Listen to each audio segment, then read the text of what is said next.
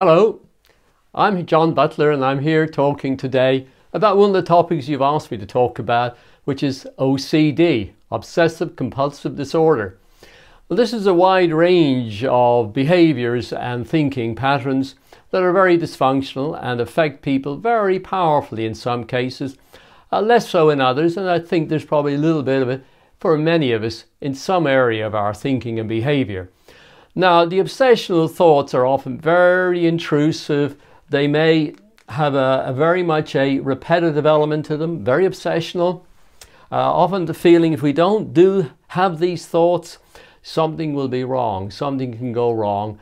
And it's a feeling of inner conflict, of self-doubt. Have I switched off the light? Even though part of my mind I know I have. But another part of the mind, well, maybe you haven't. And there's that battle, and the negative bias of our memory is always towards, well, maybe I haven't switched it off.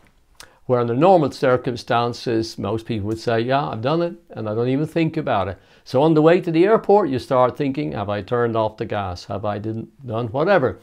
So this can reach very, very extreme states, very extreme levels, and then it becomes very crippling to people. Now, when I started out with hypnotherapy, very rarely did people even talk about it. The general feeling that I got was that it's very hard to treat these clients. And thankfully, over the years, that perception has shifted a lot. We now see that 3/4 or more of people can get great benefit from therapy. And that therapy may involve some medication in some cases, as well as psychological therapy. We'll come to that a little bit later. So, breaking down these thoughts, changing the patterns can easily be done in many cases. This is my experience. One of my very first one was a lady who had very severe trichotillomania. And I was pleasantly surprised, and this doesn't happen all the time, how well she responded to direct programming, direct suggestion, nothing more. And then it turned out, as she had a lot of other issues, and often there are other issues that go with it, which may be compounding the problem or maybe separate issues that get interwoven with the problem. Depression may be there. It's very much an anxiety-based condition for most people. A fear that I have to push aside by this behavior, that if I don't do it, something is wrong, something is not right. And so this takes many shapes and forms, of course. Compulsively checking, compulsive cleaning with contamination fears. There's compulsive counting, compulsive feelings that I have to say certain words. Maybe in a religious context, or if I say one word wrong in the prayer, I've got to start all over again.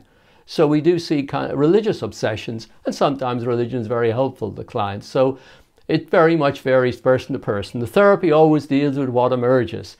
So we look at then these kind of symmetry behaviors that they do. The thing must be organized and ordered in the right way. Certain objects must be in a certain position.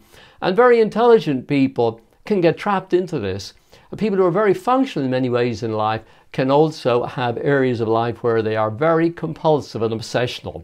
One of the early cases I remember reading about was a man who was a doctor, and he was treated by another doctor in Harley Street. This was the 19th century, and the person with the OCD had this bizarre idea that if he didn't do a certain ritual every day, something terrible would happen to God. And that's a pretty extreme idea. But he was cured with daily therapy over about a year, I think. So that was a lot of sessions. Nowadays, I think we would expect to deal with this much more effectively on a shorter term basis. So we do see a lot of improvements. We do see relapses and ups and downs, but people learn from them and overall get better in the long term for most people. No miracles, but good therapy with therapists who know what they're doing.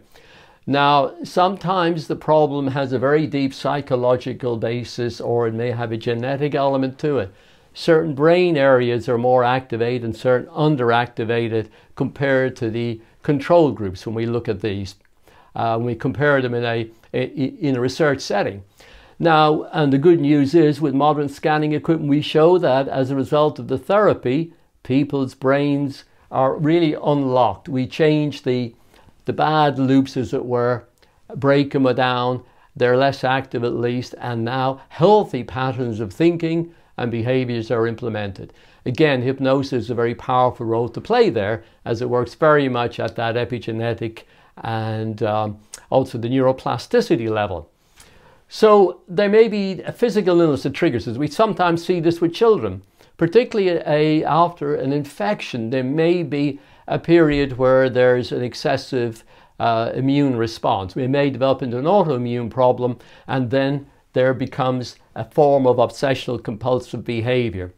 Traumas, people abusing their brains with drugs, and deep emotional conflict of shame and guilt will often express itself in forms of compulsive behavior. The very famous one in Macbeth, if you remember your Shakespeare, where Lady Macbeth is sleepwalking and she's then going through a hand washing ritual saying, "Out damn spot."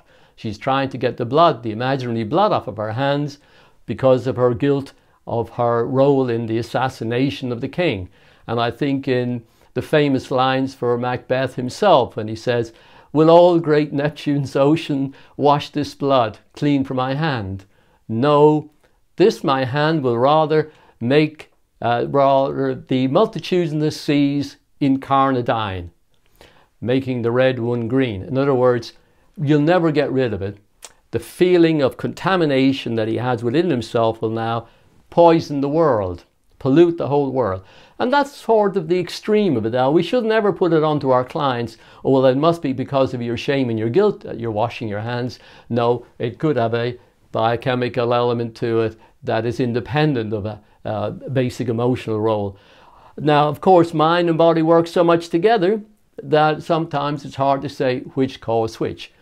Hypnotherapy is a holistic therapy, so it can be brought to bear in conjunction with medical therapy of chemical therapy, for example, SSRIs, serotonin-specific reuptake inhibitor drugs, and enhance their effects and help people get better quicker.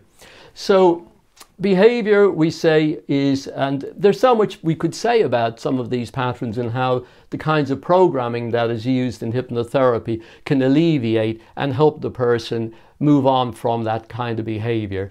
Some of the checking and compulsive behavior is also associated with, in some cases, anorexia, body dysmorphic disorder.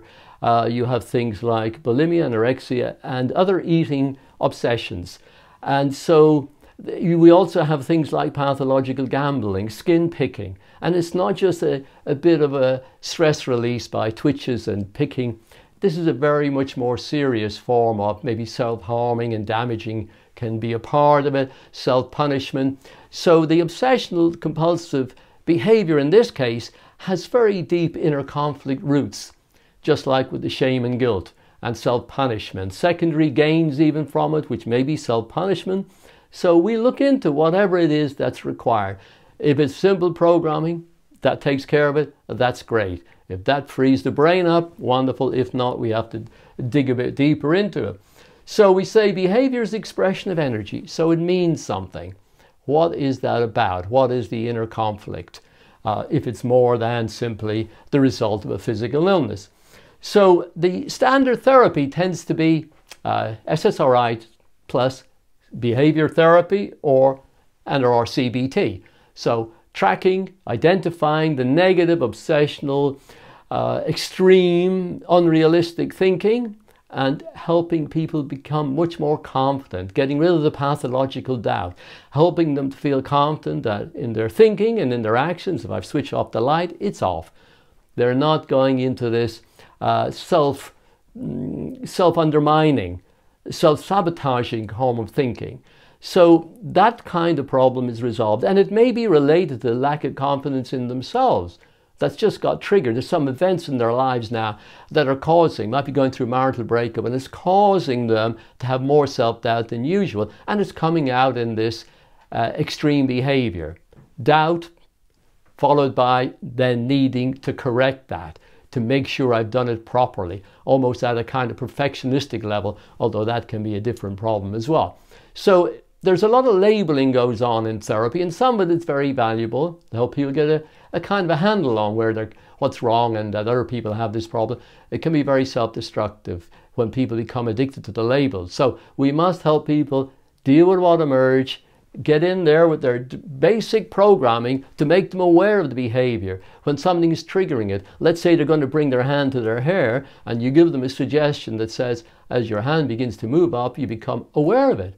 So it's not just an automatic action. You're very aware of it at that point, and it's like an invisible barrier, maybe a plate glass or plastic sheet, something that interferes with you bringing your hand up, and you become very aware, and now you're getting the confidence on a graded basis to let go of that behavior, to not do it and still tolerate it, be able to cope, still feel relaxed and confident in yourself. So a lot of good programming in different ways will help the individual if that's done by a competent therapist.